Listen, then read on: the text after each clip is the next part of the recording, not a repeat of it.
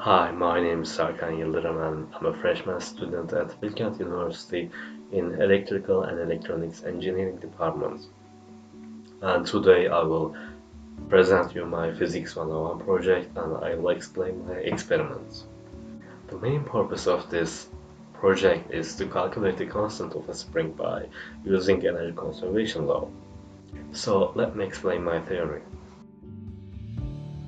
When a spring is extended or compressed, the potential energy of the system increases proportional to the amount of change on the length of the spring. And we can express this potential energy as kx squared divided by 2. Also, the kinetic energy of a moving object with a speed of v can be found as mv squared divided by 2.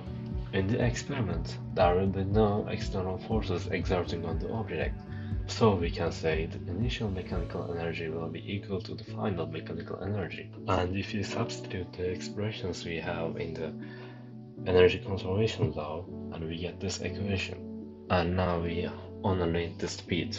So let's move on to the experiment.